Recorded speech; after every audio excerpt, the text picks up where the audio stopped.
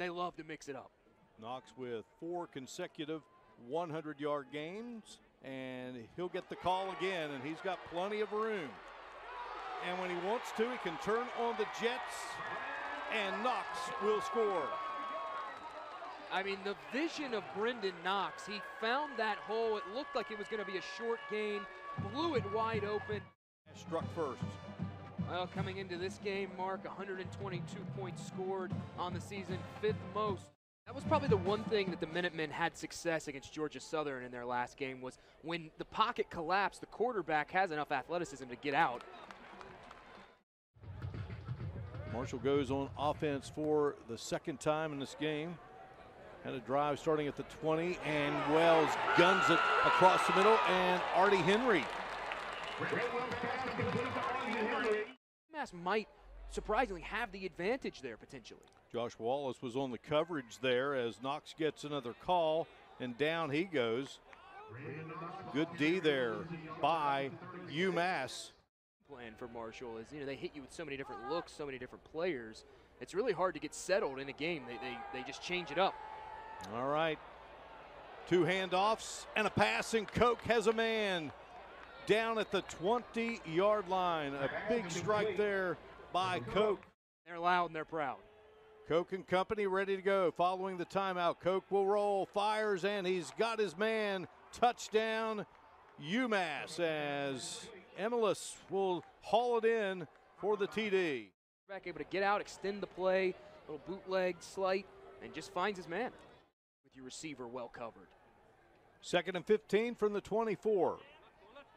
Wells, with the pocket collapsing, will take off. And Grant Wells has the first down as he motors to the 42-yard line for the QB. And now back to Knox, and Knox weaves his way through traffic, and another first down for Marshall.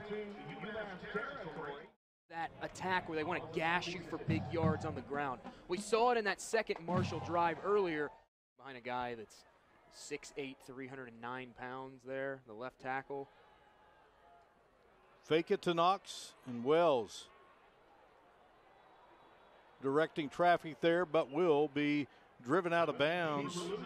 Mike Ruane makes the stop. A weapon running the football. And speaking of weapons, Knox will find the end zone for the 2nd time here in this opening quarter. Well, we said it in the pregame, Mark, a healthy dose of Brendan Knox, and that is just what the doc ordered. An 11-play, 82-yard drive punctuated by Brendan Knox once again. I mean, 3rd down 1. Merriweather gets the call. Merriweather loses the football, and I believe it's right in Beckett's hands, and now it's loose again. I sound like a broken record, but good field position again for the Herd. Wells wants to keep, and Wells upended. 2nd down 5. Football at the 19. Wells fakes it to Knox, and here's Gamage making the grab, and Gamage will find the end zone. Well, maybe that's the pick-me-up that this passing game needed right there, because Grant Wells able to connect with Corey Gamage. Offense. Another look here, Jake. Coming back inside, making that catch, and then that resulted in Grant Wells and Corey Gamage hooking up for another Marshall touchdown, and it will be Knox. 9-yard line, 7:35 to go here in the first half. Marshall leading UMass 21-7. Fake it to Evans, rifle it out on the near side to Henry, and Henry spinning around. And, well, Henry's dealt with all kinds of injuries in his career, Jake. Lefevre is the holder, Appio is the snapper, and Chuchi delivers from 43 yards away, and Marshall goes up 24-7. 1 for 5 today on 3rd down. Koch will keep, and Koch's got the first down and then some. Beckett tripped him up. Gain chunks of yardage on the ground. It's not just a passing game anymore as a QB. All right, they're going to pitch it to Cole, and then Cole is going to fire it. He's got a receiver at the 30-yard line.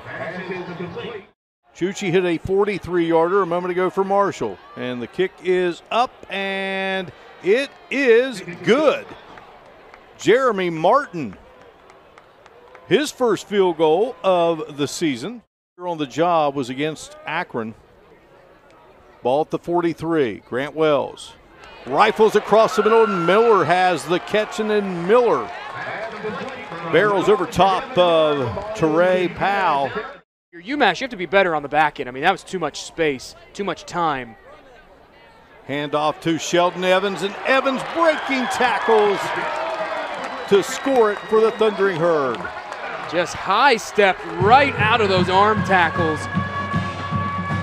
We see it right here. Shakes out a one-arm tackle, two, a third, and high steps right into the end zone. 10 football at the 35-yard line. So UMass scored 10 here on the Herd. Merriweather with the carry, and Merriweather got away from Nazi Johnson, and then finally taken down. Nice run by Merriweather. Now you could have third and short instead of third and medium. 7-yard pickup, third down, 6. Wells, what a grab made there by Henry. Oh, strong hands, too, to hold on to it. Continues to wind as we go under 7 minutes. Gaines sliding. Gaines catching. Gaines scoring. Wells and Gaines on a 13-yard scoring play. Want it to be able to go after Gaines here, but boom, turns the Jets on. All he can do is just put a hand on him and watch him strut. Big play there for the Minutemen. Fresh set of downs. Koch fakes it to Roberson. Ball is loose and is picked up by Hodge. Hodge regains his composure. He'll be knocked to the ground by Johnson, but Hodge wants to see Marshall win, and that's why the Herd have been so successful this year. They have a bunch of guys that have bought in.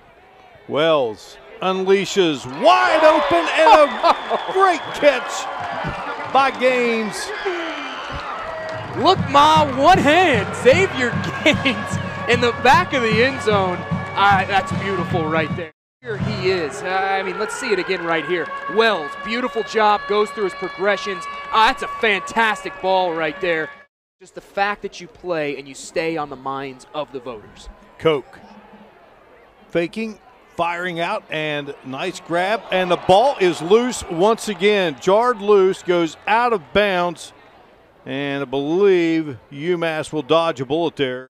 That gives Marshall an extra couple seconds to readjust their defense and plug guys in as needed. Koch is going to be taken down. Had no idea what was behind him, and Sam Burford, just one of many guys. A little hand check results in a defensive PI. So I understand the frustration of cornerbacks. All right, Knowledge McDaniel gets the call, and he's a strong kid. And Knowledge McDaniel going to go from the 46-yard line. Game of the year. We've talked all afternoon about the struggles they've had because of the COVID shutdown and things of that nature. Hand off to McDaniel.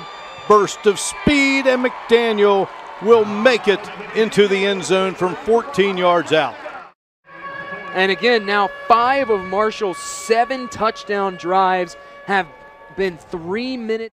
Papillon is in the game, number 4 running back, and Luke Zaban played his high school ball right here in Huntington. He's got the football just like the old Huntington High days.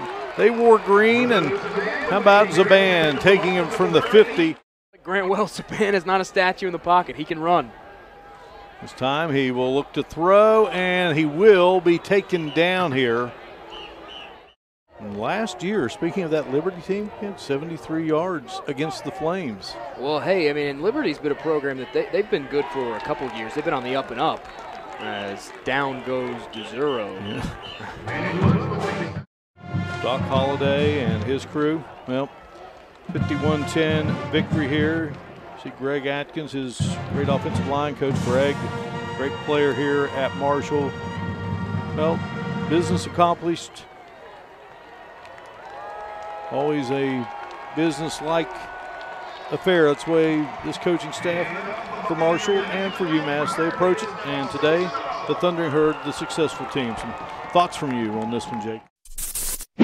Thanks for watching ESPN on YouTube. For live streaming sports and premium content, subscribe to ESPN+.